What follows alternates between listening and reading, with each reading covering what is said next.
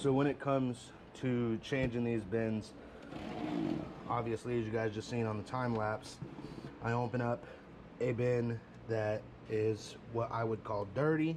Sometimes I go for the babies first, and then I just put them in the fresh bin there. Now, sometimes, depending on who your breeder is and who you get your rodents from, your ASFs can be very, very feisty, but thankfully I don't have those issues. My ASFs, I have produced every last one that is here, starting with my very first originals. I had purchased off of somebody. I actually got rid of those, fed those off, so I no longer have to worry about them. All these are what I have produced, whether it be off of them or generations from them. I have to do this full rack. I've talked about the rack systems before with the PVC pipes and the 5-gallon bucket. Sorry guys, you're on the GoPro chest mount. So yeah, I've talked about these and what they are, and try to show you one of these nipples. Well, it's gonna be kind of difficult. Get up in there maybe. All right, probably not. I apologize guys, I did try. But very simple setup. Very easy to make as long as you have the right stuff. But boy, let me tell you what, this setup is a freaking dream.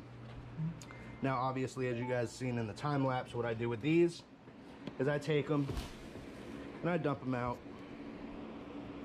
Now once a month, what I do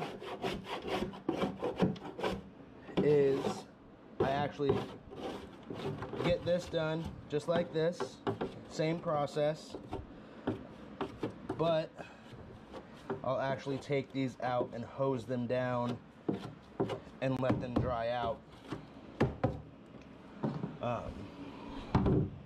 before getting to this and putting this in. Now, a lot of people say you can't use this. A lot of people say it's not good for your rodents. I'm gonna tell you right now, that's bogus.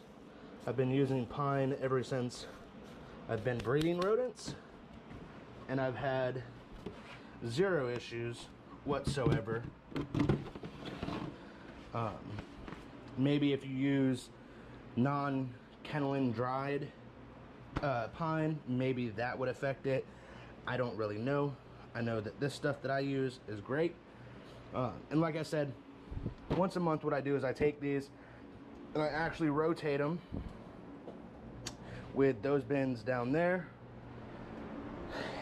That way these can sit out and dry, do their thing, whatever, and then once they're dried they get stacked up over there. As you guys can see, I got this rack here and the holding rack there, no longer in use. I actually have those up for sale. This changed just on here just because, but yeah, at one point I had all these filled and I just decided to mainly do the ASFs, as you can see right there. Mainly just focus on those, and right now I have every bin filled up with ASFs other than the bottom row here is all rats. There is one set of rats right there on bin 20, and then I also do have one bin right here with mice. Now these mice are actually real pretty. Most of them are blue, but I got this gorgeous little white blue brindle, real pretty. I'm not sure if you guys can see that brindling. It's very, very hard to see it, and she's not really wanting to work with me. Also have some babies in here. Guys, I do apologize for the view on the camera. just want to show you that little thing there. Just born yesterday. Cute little guy. But I also have a bunch of rats. For instance, these guys here.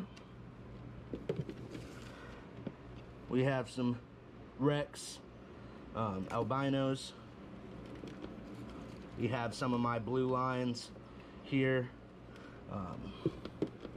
Got quite a few of the blues. Then these rats as well are blues. Some of my lines, and some of them are just regular caped blues. Most of these guys are Rexes, so I can make pair them together and make double Rex blues or patchwork blues, blue patchworks, whatever you want to call them. But yeah, guys, so that's what's on the agenda for the day. Whew. Make sure you guys give this video a like, comment down below, let me know how your guys' day was, let me know if you guys liked the video, let me know what kind of content you want to see next. Hit that iCard up there, I believe. It might be over there. But either side, one of those two sides up top, is going to have the video from my last channel that I just posted today. Make sure you guys go check that out. It was with the American Bullies. Yeah. Take care, y'all.